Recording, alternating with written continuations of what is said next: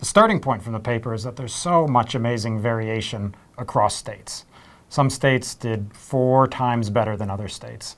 And so what we really tried to do was explore and understand why there's so much variation across the US states, across the entire pandemic. And after we've controlled for important things like age and comorbidity, we find that that variation persists.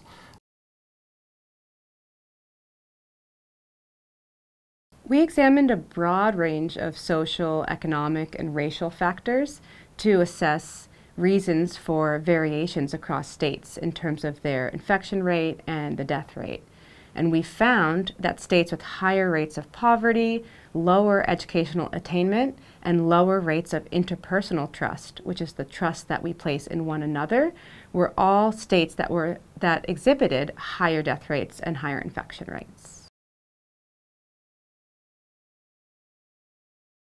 Nearly every state in the 26 worst performing states, the bottom half of performers in this pandemic, falls into one of 3 buckets. They are either states with a disproportionately high population, higher than the national average of people reporting or identifying rather as Hispanic. That's category 1. Category 2 is a disproportionately high number of individuals, higher than the national average, identifying as Black. The third category is high levels of support for the 2020 Republican presidential candidate.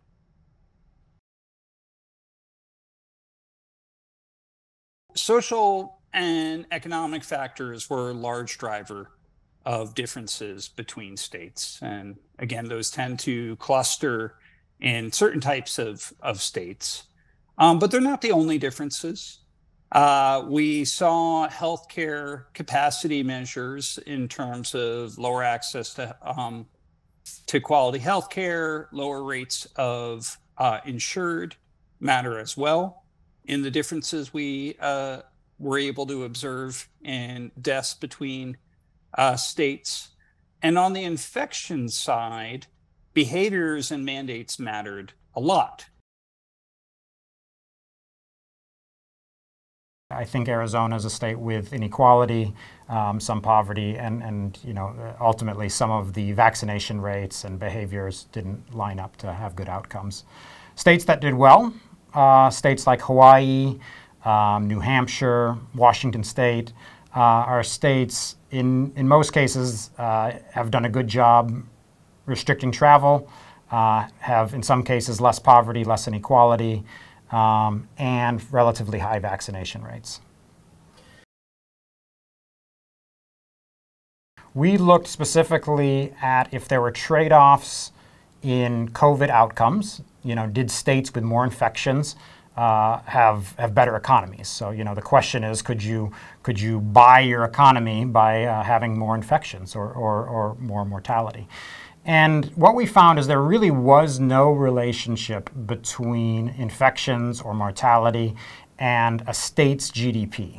What we did find as far as trade-offs was that there was a relationship between infections and mortality and employment.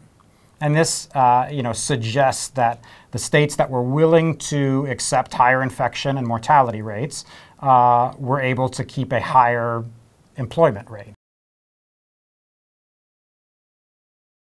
We can invest in programs that protect the communities that we see were disproportionately affected by the pandemic. We can invest in programs such as paid family leave, paid sick leave, expanded health insurance, and expanded Medicaid. These sorts of programs will protect individuals in a lower income bracket and hopefully help avoid some of the unnecessary loss that we experienced in this pandemic. For me, looking forward, I think one of the most important things is that to recognize that we could have done better. That some states are examples of what is possible in the United States, and some states reflect, essentially the kind of the worst case scenarios. That huge amount of variation, I think, is important. What this study does teach us is ultimately the best performing US states were able to compete in this pandemic with any country in the world. They're as good as any country in Scandinavia in terms of their performance. But the worst performing states were among the worst performers in the world. And if we can lift up the performance of some of those worst, more poorly performing states, it could make a world of difference in the next health crisis we face.